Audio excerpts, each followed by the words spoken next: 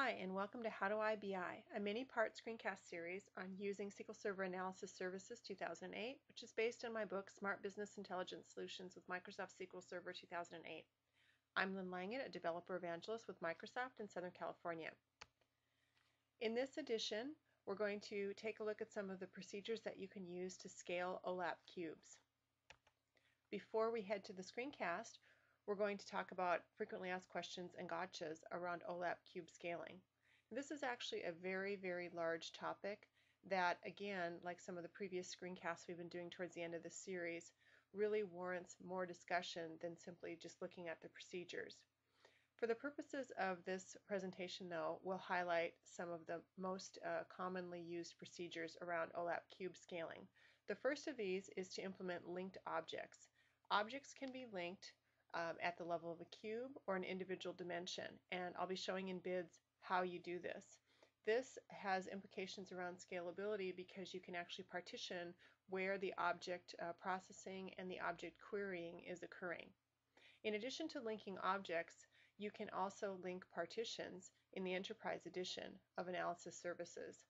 And these partitions can be stored on remote servers. So the partitions, of course, can be implemented in different storage types. They can be MOLAP, HOLAP, or ROLAP, as we discussed in previous screencasts on partitioning.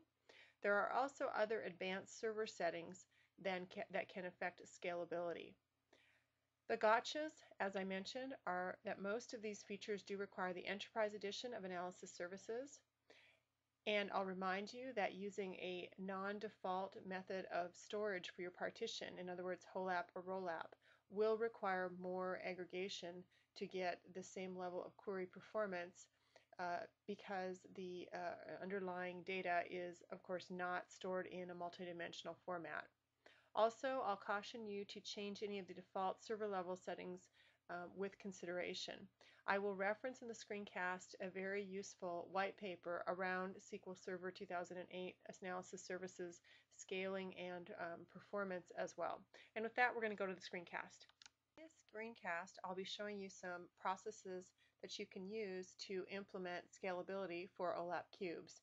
In order to do this using bids, I've loaded the sample and opened the sample cube AdventureWorks, and we'll just go through some of the different areas that you can use to implement some processes and procedures for scalability. The first of which is in the Cube Structure tab, and this is one place where you can implement linked objects. So to implement a linked object, you simply click on the button that's included, and that'll open the linked object wizard, and then you click Next. You must then select a data source. Now, normally you obviously wouldn't select the current database because you would be linking to something remote, but just for the purposes of demonstration, I'll continue to do that. And then you'll note that the available objects include anything other than the current object. So for this particular data source, we have one additional cube, and you can select to link cubes or parts of cubes, and those parts can be objects contained in the cube. In the case of this Mind Customers cube, it's a very, very simple cube. It has a contained action and it has a calculation. And again, you would do this to scale the processing and the querying across multiple physical servers. So you can link cube objects to one another. That's one place that you can do this. Another place that you can do this is inside of Dimensions. So if I open up the Dimensions container in the Solution Explorer and I right-click it, in addition to creating a regular dimension with the context-sensitive menu, I can create a new linked dimension by clicking on that menu option, and that'll open the linked object wizard. If I click Next, then I select a data source. Again, we've got a local data source. We'd normally be selecting a remote data source here, and click Next, and it will display in the Select Objects dialog box of the Linked Object Box wizard all of the objects that are available. Again, this example is not making business sense because you normally would have a remote object. I just don't have more than one object set up for demonstration. And in this case, there would be the list of all the dimensions, and then I could simply select the dimensions that I wish to link. And because this promotion dimension already, if it exists on the server, you'll see that it's automatically renamed so that there are not naming conflicts. And then this dimension would be linked. So I'm going to cancel out of this, And then the next area inside of BIDS that you could use to implement scalability would be around partitions. And in a previous screencast, when I talked about partitions, I talked about it in the context of performance and archiving. It's also something that you can consider in terms of scalability, because in the Enterprise Edition of Analysis Services, if you click New Partition, a wizard will open, and then click Next. You'll have to select a measure group, a partition source, and available table, and then click Next. And if you wished a query to restrict rows. And then the third step of the partition wizard is you select the processing location, which can be a current server instance or a remote analysis server data source. Again, this is Enterprise Edition only. And then you select a storage location, which can be the default location or a specified folder. So this is around where partitions will actually be placed. So this is another place that you can implement scalability. So I'm going to go ahead and cancel out of this because we don't really want to create a new partition at this time. And then I'll talk about another location from within BIDS where you can implement scalability for your cubes. If you right-click on a cube and then in the Solution Explorer, and then you select Process, that will open up the Cube Process dialog box, which will give you the opportunity to select how you're going to process this particular cube and all of its contained partitions. If you then click on the Change Settings button, that'll open a child dialog box, which will allow you to more granularly control how processing is actually implemented on this particular cube and all of its partitions. And how this can impact scalability is if you have a server with multiple cores. So you can see the processing order by default is set to parallel. All objects will be processed in a single transaction, and the maximum parallel tasks option is set to let the server decide.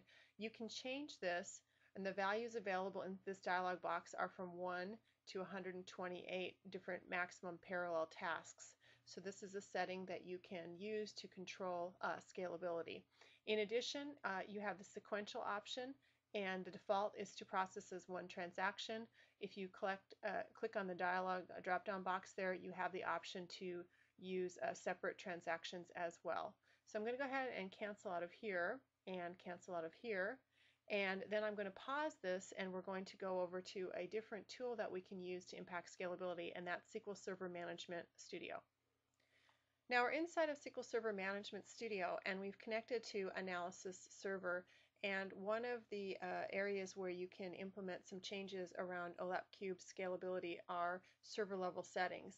And there are more than one way to access these, but probably the simplest way is to connect in SSMS and right-click on the server itself and then click on Properties, which will then open the Analysis Server Properties dialog box. And the properties are displayed in two ways: the simple set of properties, and just to give you an example of a property that might be changed based on scalability and performance requirements is the log flight recorder. And this we had mentioned earlier when we were talking about query performance tuning. This can add overhead because you're actually logging queries, and it is actually by default not enabled. So if you enable it for a particular query tuning reason, you may then want to turn it off. In addition to this, we have aspects of the server which can be configured here around memory, around network requests, around OLAP processing. Now these are very advanced settings, and they should be only changed for a specific business reason, and you should certainly test the results and document any changes you make to the default configurations. Beyond the basic properties, if you click on the Show Advanced All Properties checkbox, you will be able to work with even more advanced properties on the server, things like timeout, locks, so on and so forth.